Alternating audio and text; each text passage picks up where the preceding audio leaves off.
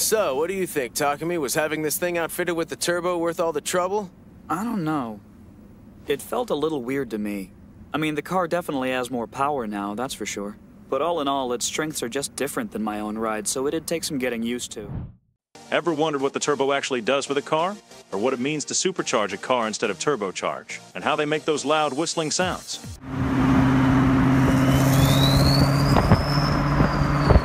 They're both used for boosting engine power by means of forcing more air into the engine. This allows the engine to burn fuel more effectively. But the methods, benefits, and even the sounds from the engine and exhaust are different.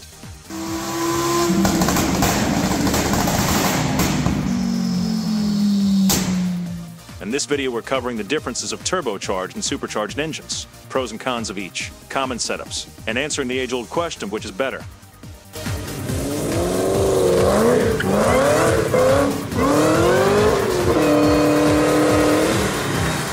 Let's start with the supercharger. The supercharger is mechanically driven. That means it has a direct response through your revs and is controlled by how much you press on the gas pedal or throttle. Superchargers are operated by the serpentine belt, which transfers power from the engine's crankshaft in a pulley system. The pulley?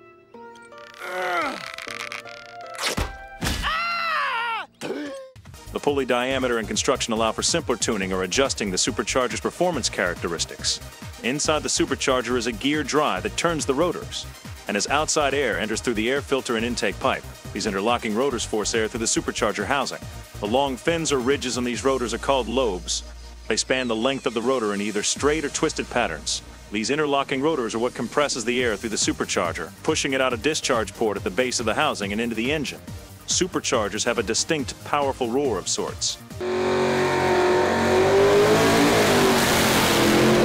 This is due to a combination of factors, be it the high rotation of the gears inside the supercharger or the sudden intake of air around the impellers. And the gear drive can be similar to the gearbox of circuit cars, which is why they can sound similar. Superchargers generally come in 3 basic setups. First, we'll cover the root system.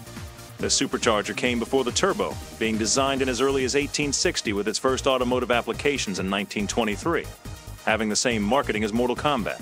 Put a K in front of everything to make it sound cooler. This system uses identical symmetrical rotors. Think of this supercharger as the most commonly used in media and films as the sort to bring in that loud engine roaring.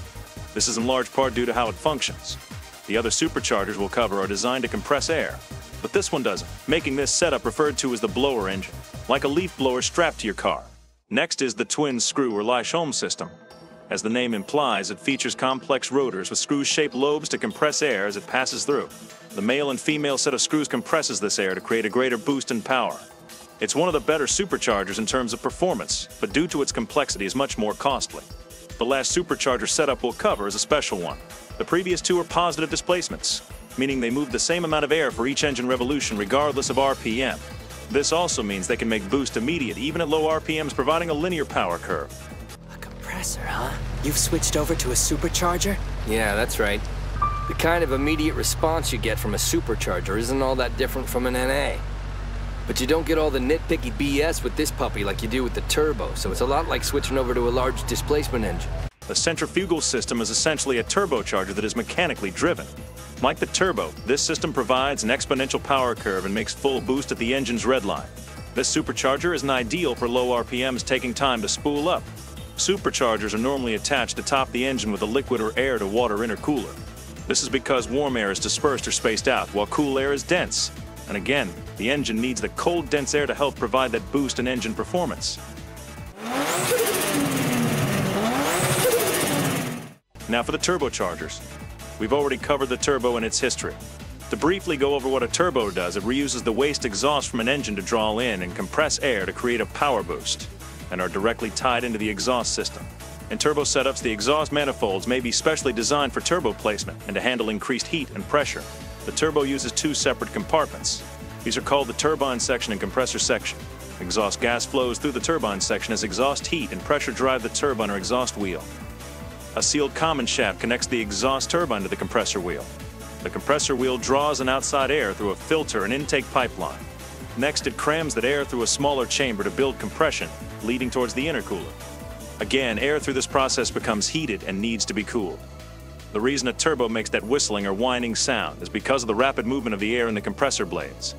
As the blade spins speeds during acceleration or spooling up, this change in air pressure and velocity is what creates the turbo whistle.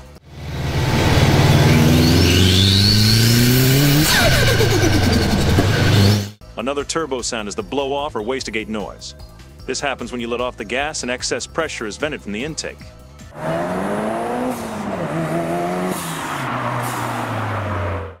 Now that you better understand how a turbo operates, here are the more common turbo setups. The single turbo airs out all exhaust through a single turbocharger. You're more likely to find this configuration stock when buying a new car, such as on a Honda Civic. In a parallel setup, it splits the amount of exhaust pushed through the turbo. For instance, a twin turbo on a 6-cylinder engine would have a turbo connected to each cylinder bank, allowing each turbo to operate with the 3 cylinders each. This greatly lowers the risk of back pressure buildup that could result from a single turbo. Sequential setups allow for one turbo at lower RPMs and the other, or both for higher speeds.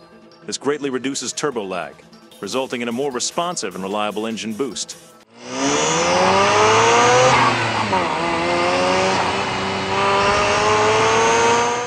The third twin turbo setup is the series. As in the name, you have output from one turbo being compressed by the second turbo. This creates a sharp increase in pressure and boost. The last turbo setup we'll cover is the twin scroll turbo. It's a single turbo that almost functions like a twin. The exhaust flow travels in pulses of high and low pressure. The twin scroll separates the different pressures to maintain a continuous stream of maximum pressure into the turbine.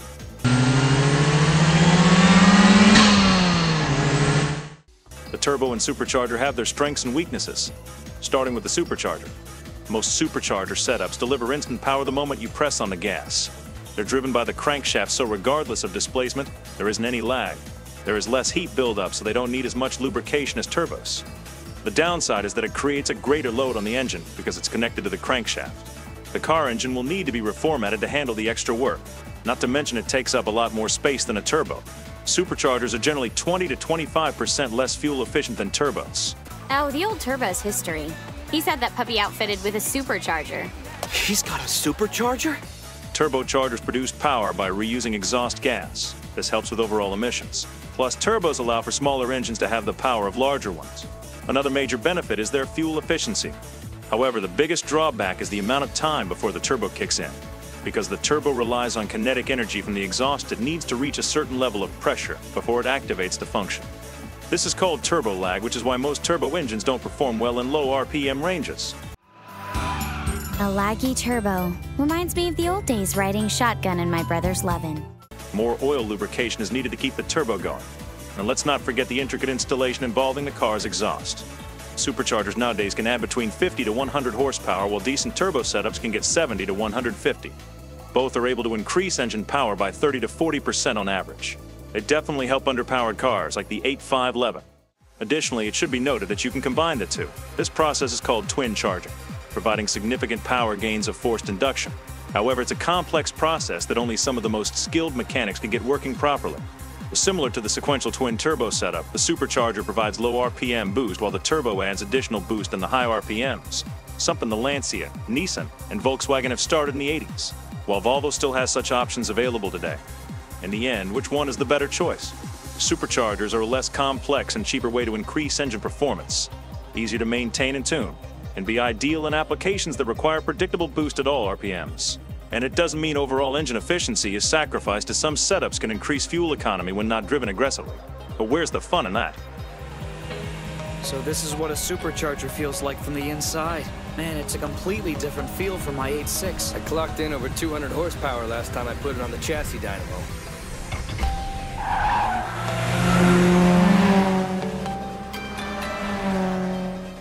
They take power to make power, and an average setup can require 40 to 60 horsepower to function. Not exactly ideal for the downhill, where it's more about balance rather than raw power. Not to mention aftermarket superchargers can even shorten the lifespan of your engine if the engine wasn't designed to handle the extra stress from the supercharger. Like, for example, Fujiwara's 8.6 was refitted with a super high rev engine. Such engines that weren't designed with a supercharger add-on in mind could end up exploding, and that's not a price you want to risk paying. I could save up for years, and I could never even dream of owning an engine like this. Hell, any street racer I know would sell their own mother in a heartbeat to have an engine like that in their ride, myself included. But when it comes down to it, the turbo is the better choice to go with. It helps your car, the environment, and your wallet with all that gas money you're saving. In some places, there are very strict gas emission standards that the turbo would help with. Plus, twin-turbo and more electronic-based turbos are able to reduce engine lag at low RPMs as the technology advances. You'll find superchargers mainly used in the US markets, but otherwise you'll find most cars switching to the turbo, and electric turbos are being considered a better option to help further reduce turbo lag. So why might some choose the Supercharger? Well, when should you use one? If you need to get high-speed boosts at lower RPMs or immediate power delivery for, let's say, winding roads where getting higher revs would be a challenge, or long straightaways. Not to mention they don't have the same drawbacks as the turbo in heavy rainy conditions. The Supercharger is definitely a burner, as in it will burn through the life of your engine. While they are cheaper to install compared to the turbo, it won't do you good in the long run, especially for your wallet. But one very important thing to mention, regardless of whether or not you do add a turbo or supercharger, you can find the best on the market, but it won't function properly unless the electronics are updated to operate those components. Cars nowadays are much more technological, more of a mobile computer than cars before. You'll also need to think about the impact it will have on your car overall. Like how we discussed on comparing stock with modded, cars are fitted by the manufacturer for specific uses. That means these upgrades could add more wear and tear on the engine if it's not suited for such additions. With this, you should be able to reach a more informed decision on what to go with for your car. Keep in mind, not every car would have need for either application. It always comes down to what you use your car for and how efficient the engine runs now. Since you understand what a turbo and supercharger are, we can get to the fun stuff about the cars that utilize them. Let us know in the comments what setup you currently have, if it's a turbo or a supercharger.